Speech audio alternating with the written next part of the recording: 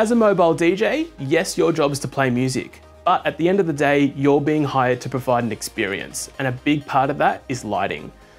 DJ lighting can completely change the mood and atmosphere of the venue you're playing at, so this could mean the difference between a pretty good night and an unforgettable one. The good news is this doesn't have to be difficult or expensive. So in this video, we're going to walk through a few different types and categories of lights and show you what application you would use them in, and we're also going to set up our lighting rig to give you some ideas.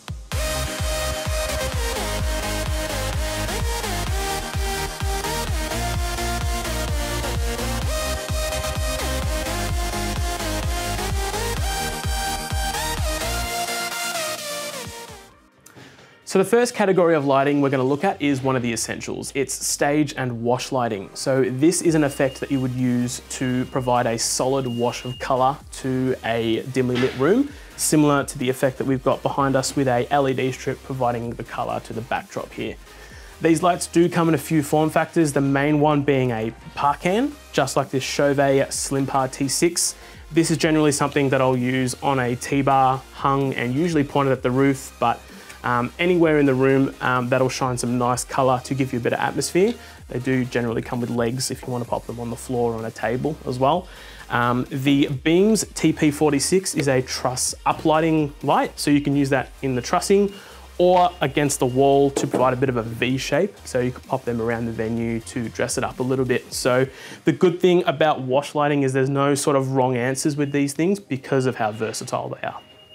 Next up is moving heads. These are one of the more exciting light effects you can add to your rig to create some movement in the room. So as per the name, these are moving heads that move in multiple directions. So this is the AVE Cobra Head 150. It is a spotlight effect, so it projects shapes with sharp edges around the room. You can also get them in wash effects and hybrids that mix the two effects together. You want to pair these up with a smoke or a haze machine so that you get the beams of light coming through as they move around the room. Now onto effect and party lighting. So this is one of those categories where you're spoiled for choice. There is lots of options out there that provide different lighting effects. One of the classics is the derby effect, and the Chauvet Kinta HP does this perfectly. You've got RGB and W LEDs on the inside for various colors, and it's something that I would put onto the rig that would provide some interest into the room. So these project some really cool patterns that move around the room and the dance floor. So I would typically aim this down at the floor and at the crowd while the music's playing for a bit of interest. The cool thing about this particular fixture is that on the back you've got options to change to the sound active mode or the auto modes. You can also change the speed of the motor on the inside as well. So at the beginning of the night, you could have a slower speed while things are just warming up.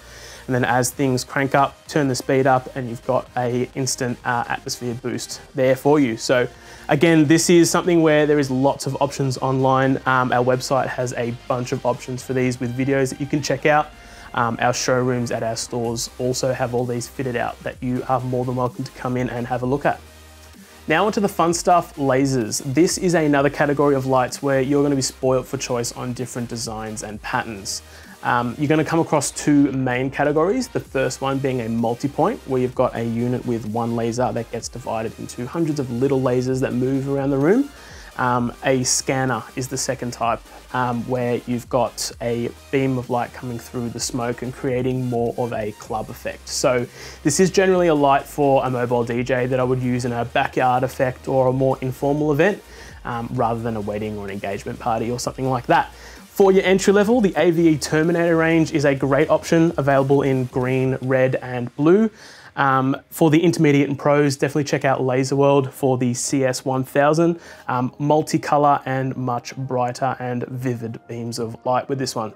This is another category of lights where you want to use them with a smoke or a haze machine so that you get the beams coming through the smoke. Otherwise, you're just going to get a sort of pattern on the wall and nothing through the air. Now onto what I would call your nice to haves. So these are lights that I would keep on me, but not use at every event. So I'd use them on a case-to-case basis. The first one of these would be a strobe.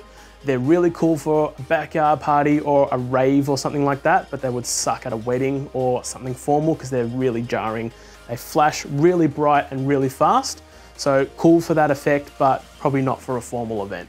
The next one would be UV lighting. Really cool, one of my favorites, but again, don't need it at every event.